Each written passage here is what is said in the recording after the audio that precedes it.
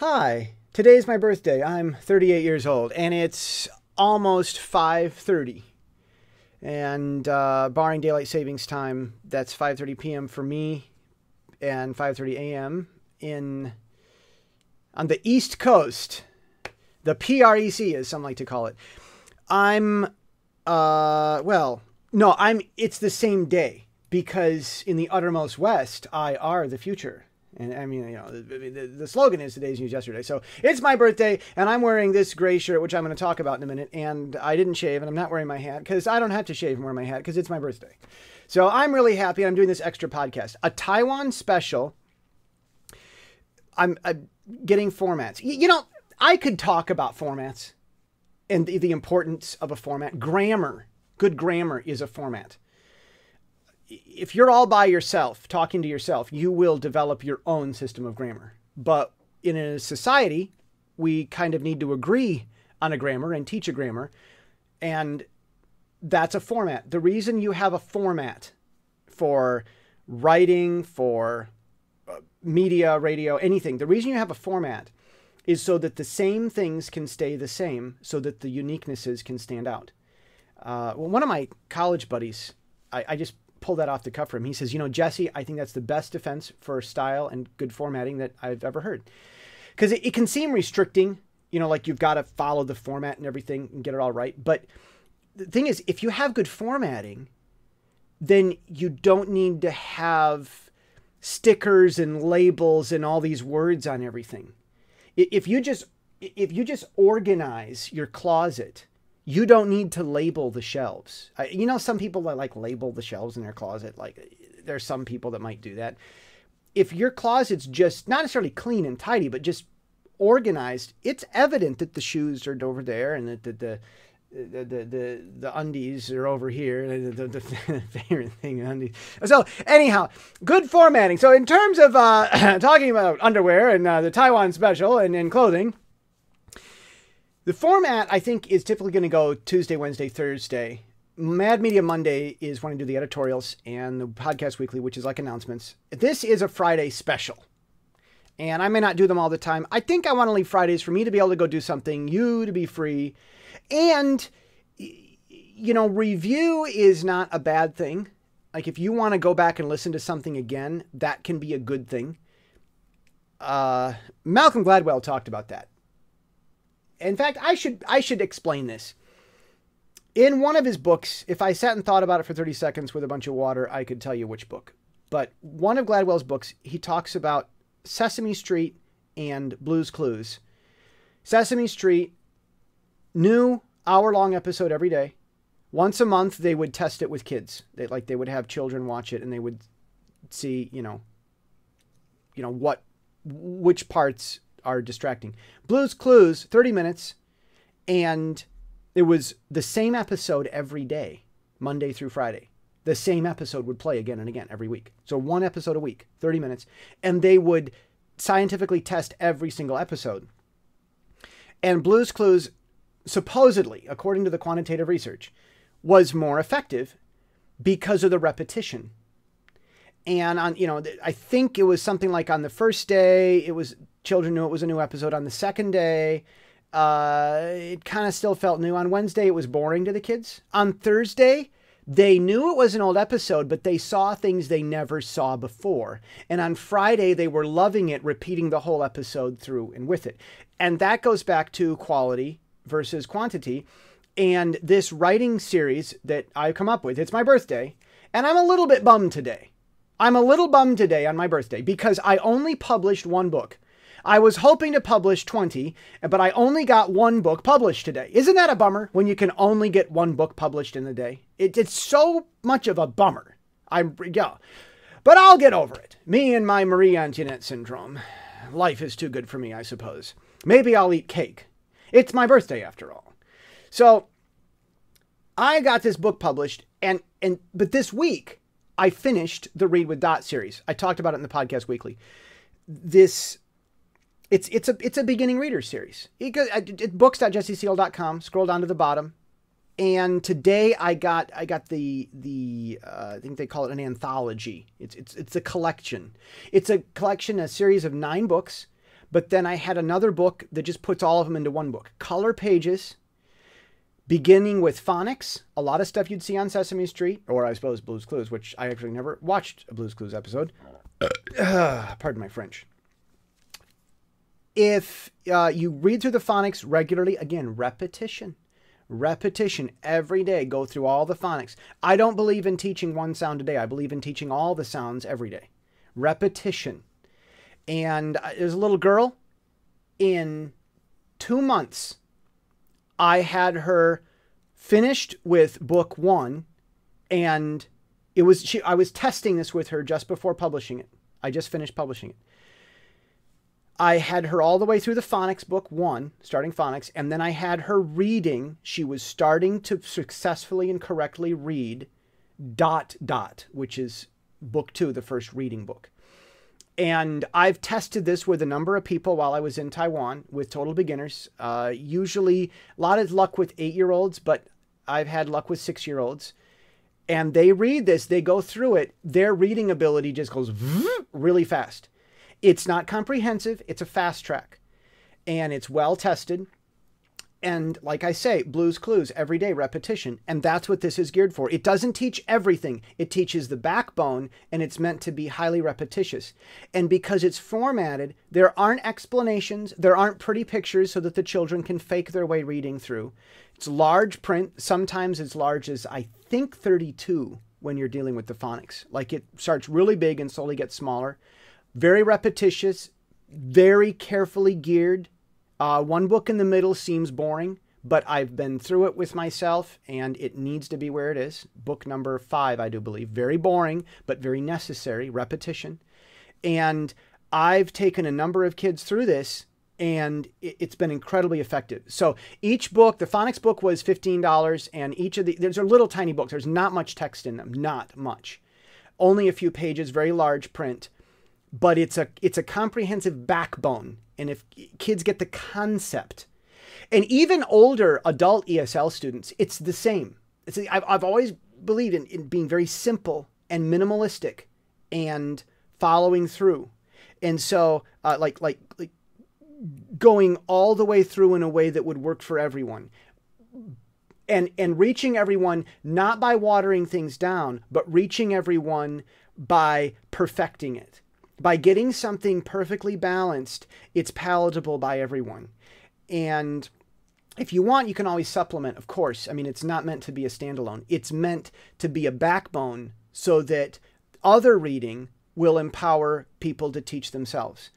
So I've gone through it, and I'm thrilled. Each book was $10. The phonics book was $15. Color pages, all of them have color-coded words to emphasize learning. Not explanations, just the words and just the list. And so we're talking $95 for a 9-book series. Pretty expensive. And I would make sometimes under $1 per book because I wanted to keep the price low. But the anthology, the collection, is only $35. And it's published on Amazon. I'm currently waiting for it to finish. So that was something that I'm very happy and very thrilled that I was able to get finished while I was here. Able to just, I mean, I'd ask people, you know, would you teach my kid English? Well, I'm sorry, but I'm not an English teacher, but I can use him as a guinea pig and test out my books. So I'll do that. So I'm familiar a little bit with stuff going on in Asia, and I want to talk about this shirt. I'm really happy about this shirt. I just got back from dealing with a buddy of mine this morning, and on my way out of the factory, he said, I asked him about shirts, because I've got this t-shirt design, which if you pay attention at all, you know, it's that guy's, that cream colored shirt with the black letters in it. Like the shirts that I wear, except for the pinstripe shirt. That's just a nice shirt that I like. But the shirts that I wear, I sell. I'm here in Asia. I know how this stuff works. So I had this design, and getting MOQ, minimum order quantity, is difficult. And it makes sense. It's not about buying things in bulk, the Sam's Club culture, the Costco Sam's Club culture. It's not what I'm talking about. Manufacturing is a machine. It's you have to think the whole factory is a giant machine, and you've got to kickstart it. And by the time you get the machine started, it costs so much money just to start the machine that you need to keep the machine running for a while in order for it to be worth it. If you're not going to do that, then make them individually and by hand, and that's luxury expensive. So, say luxury expensive, not like luxury style expensive. That's luxury and expensive. So, getting MOQ to get the design working is kind of difficult. So, you know, my friend is in the garment industry. He says, Jess, you don't want to be in the garment industry. It's not an easy industry. But he has all these great shirts. It's a mildly new design. There's not too much, you know, it's not too big on the sides. It's made for, you know, we'll say skinny people, so to speak. And I mean, it's not for super skinny people. We're not talking about weird. We're just talking, you know, it's not a shirt shaped like a triangle with little itty bitty tiny shoulders and great big enormousness at the waist. That's just not how to make shirts, even for people that are a little bit chubby. So these are great, excellent shirts, and I'm just going to brand them and throw art on them and use those to see if we can get guys started that way. They're good quality shirts. These are really good shirts, or I wouldn't be using them. Now, these are not made in China. They're actually made in Vietnam, a U.S. ally. I think we owe Vietnam a favor. I'm not all about sending jobs overseas, but these are shirts already being made overseas. And it's a Taiwanese company, and I've been to the factory. I've seen the Vietnamese that are there. It's really an amazing, I mean, it's like they're at summer camp every day. I mean, the ladies wear makeup. They all go eat lunch together in the cafeteria, and they're just this happy crew. And, you know, I'm not going to say that they don't have problems, but they're really, really happy people. It's just really a great factory. And by having to follow our American expectations for this quality stuff that they don't think about, we're helping lift their culture up out of the mess that we gave them. And I've talked about this at other times and in other situations, so I don't want to be like a broken record, but you know, it's hard growing up in a country where you get your leg blown off because you're doing hard work on the farm because an American president died and some other guy came along and started a war so he could be important. And I mean, it was a war that nobody wanted. And even after the fact, the reason that America supposedly was fighting the war is because the Americans presumed that because the new Vietnamese government, the revolutionary government called itself communist, that they were siding with China. And actually, they had called themselves communists for whatever reason, because that was their only way to fight against China or something like that. And so afterwards, it was this massive moment of realization saying, oh my goodness, you know, if we'd only known, we wouldn't even had the Vietnamese War. But, you know, it's a self-important president. And it's very, very, very, very sad. So I've got this shirt, and I think that we owe Vietnam a favor. And Taiwan is an ally. And as far as I'm concerned, Taiwan should, I mean, Taiwan would do great to have the status of a Puerto Rico or a Guam or something like that. I think that'd be great, and a lot of Taiwanese would favor that. Taiwan has been an enormous friend of the United States. In the Vietnam War, the city I'm in, the airport, which is 20 minutes from my house, everything's 20 minutes from my house. It's really funny. The airport was the airport Americans used in the Vietnam War. So that's kind of fun. So I'm at my buddy's factory today. He's got two factories, one in Taiwan, and he's showing me a product. I can't talk much about it, but I tell you, there is a product being sold in America. If you're into motorsports, if you're into wearing helmets, dirt bikes, snowmobile, if you're into that sort of thing at all, you are gonna love what we're coming out. I've been a model in this. I'm going to be recording it. I mean, say model. I'm the guy in the video demonstrating how it works. Of course, I'm incredibly handsome. I'm the handsomest, the greatest, the best. And I'll probably, just because it's me in it, it's probably going to sell. And because I'm going to be narrating, it's going to sell even more, probably. Okay, all right. I'm being braggadocious because that's fun. Because isn't it great not waking up angry and not being offended by everything and not wasting half of your words telling other people, well, 90% of your words not telling other people to be offended. I love being happy and not being offended all the time. It's a happy life. And I recommend it to everyone. And that's my happy birthday. So I'm not being offendable. So I am freely braggadocious. And you should be too. And be happy about it. Just the issue with being braggadocious is that you're not putting other people down in order to be. Not people feel a certain way, that's on them. But you're not telling other people, I'm good and you're not. Just say, I'm good. And I'm the best. Are you the best what? I'm the best me. Well, I hope you're the best you. I hope you're being the best you that you can be. I mean, even in the Christian worldview, the competition is not against others for some seat in heaven, as if God has, as if God doesn't know how to make more of something. I mean, there aren't commodities in heaven. You know, your competition for the afterlife is only against yourself. You know, think about that. Just think about that. So I'm leaving my buddy's factory and I asked him about shirts. He said, Jess, you need these shirts.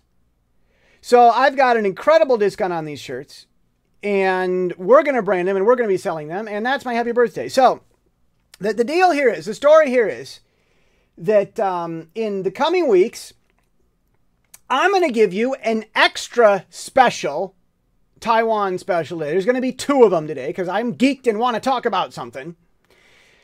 And next week, I've already had the Taiwan special recorded, I believe, for the next week or 2. I have them scheduled and uploaded. And you need to know this, I might be uploading videos to YouTube early. Pardon my French. I don't have a cough switch. On the radio, they have a button. And I could do that, but I don't need that. I don't want that. So, yes, next week's going to be interesting with the Taiwan special. And I'm going to talk about personality disorders in Asia. That's going to be fun. But because it's my birthday and I'm geeked and I want to talk about something, I'm going to make another video. So it's going to be double today. And enjoy, have fun. Cheerio, bonus Friday.